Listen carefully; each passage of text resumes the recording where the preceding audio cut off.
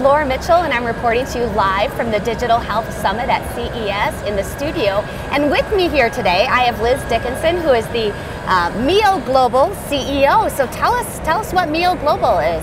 Well, Mio is actually a company that's dedicated to providing fitness solutions for people to help them achieve their goals in health, wellness, and we do that by providing wearable devices that track interesting biometric data like heart rate, for example.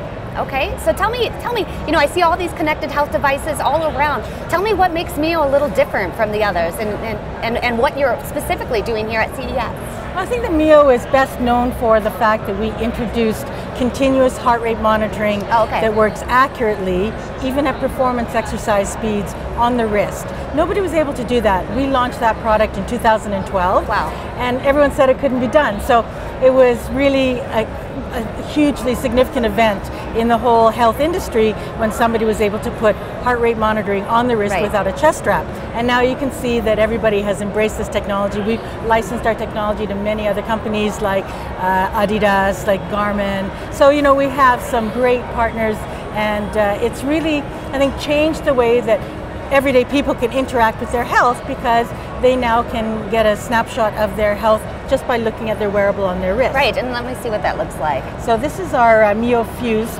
product, and to turn on the heart rate, I just have to press down on the unit, and within a couple of seconds my heart rate is displayed. So it's really simple to use. You don't have to wear a cumbersome chest strap. Right.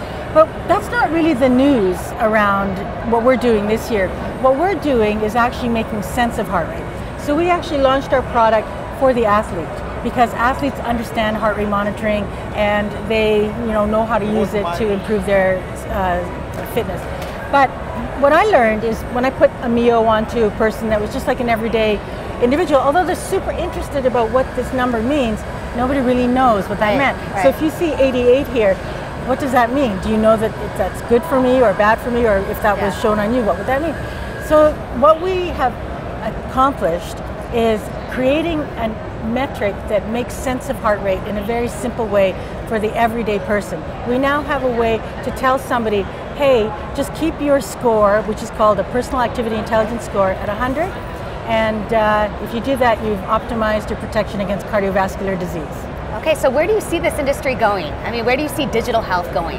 Well, that's exactly the point that I'm making, is that digital health needs to get to a place where it is meaningful to the individual consumer. Right now, you can trend heart rate, you can trend your steps, you can look at how your activity has been, etc. But what you really don't understand is what that means. And that's why what we're releasing here, Pi, is so critical, because it's based on you as an individual, it's customized to you, and we now can tell somebody exactly the right amount of exercise for them based on their personal response to exercise. Well, excellent. This is Mio Global. Where can they find you online? You can find us at mioglobal.com. Laura Mitchell reporting to you live from the Digital Health Summit studio.